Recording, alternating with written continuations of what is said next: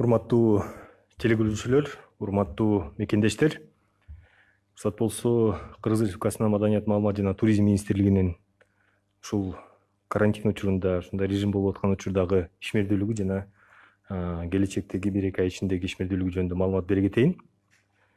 Өзүңүздөр билгендей, өзгөчө абал киргизилгенден кийин Кыргызстанда бардык маданият мекемелери жабылган. Азыркы учурда бүгүнкү күндө кээ бир мекемелер онлайн режимде иштеп атат, кээ бир мекемелер каникулда. Биринчи эле айта кете турган болсок, театрлар, музейлер, китепканалар, кинотеатрлар азыркы учурда жабык туруп атат.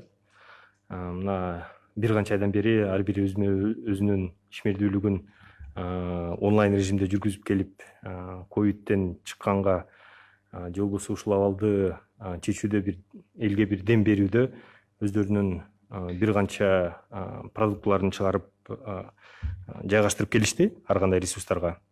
Биринчи эле бул биздин аткаруучулар, биздин ырчылар бир канча социалдык роликтерди тартышып, Маданият министрлиги менен биргеликте аларды ушул санитардык гигиеналык нормаларды кантип сакташ керек, же болбосо кантип дарыланыш керек жана башка багыттагы абдан актуалдуу болгон темаларда роликтерди тартышып элге жеткиргенге аракет жасашты.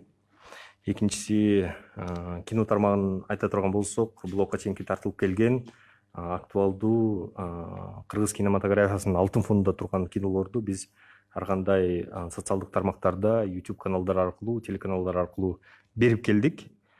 Библиотекаларыбыз, китепканаларыбызда блокко чейин жабык эле.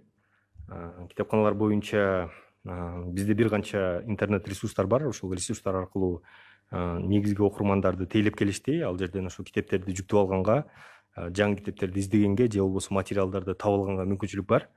Мына ошондой кызмат көрсөтүп келишти.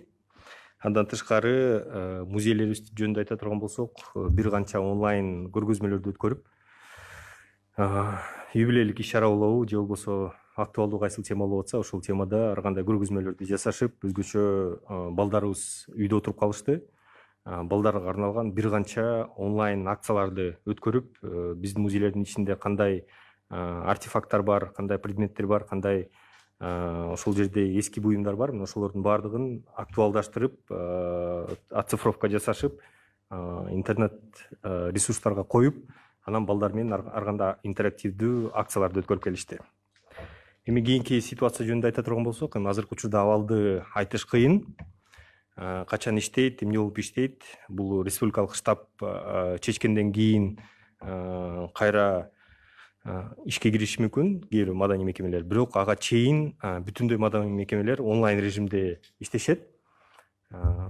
Айта кете турган болсом, мисалы театрларды ала турган болсок, 1 августтан баштап театрларыбыз иштеп башташ керек, бирок абалга жараша болот. Эгер азыркы абал стабилдүү болбой турган болсо, анда онлайн режимде өткөрөт.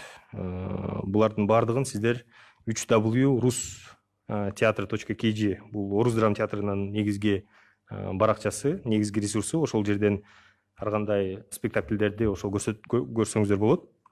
www.dramteatr.kl.kg, www.minkult.gov.kg жана ар бир театрдын өзүнүн социалдык тармактарда баракчалары бар. Ошол жерлерден негизги блокко чейинки тартылып алган спектакльдердин баардыгын жайгаштырып атабыз.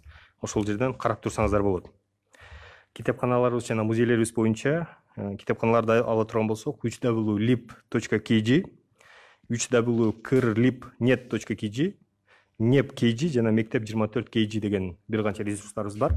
Ошол жерлерден каалаган китептериңиздерди издей турган болсоңуздар, ошол ресурстарга кирип, жүктөп алып, аны колдонууга баардык мүмкүнчүлүгүңүздөр бар. Ошол эле мезгилде музейлерибиздин дагы ар бир музейдин, корпоратив музейинин өзүнчө, ФРУНЗ музейинин өзүнчө, тарых музейинин өзүнчө баракчалары бар социалдык тармактарда.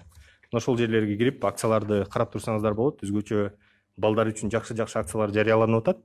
Мисалы, бир белгилүү адамды тарталы, же болбосо бир артефактты тарталы, же бул артефакт кимге байланышкан, тарыхы кандай деген акциялар жүргүзүлүп атат.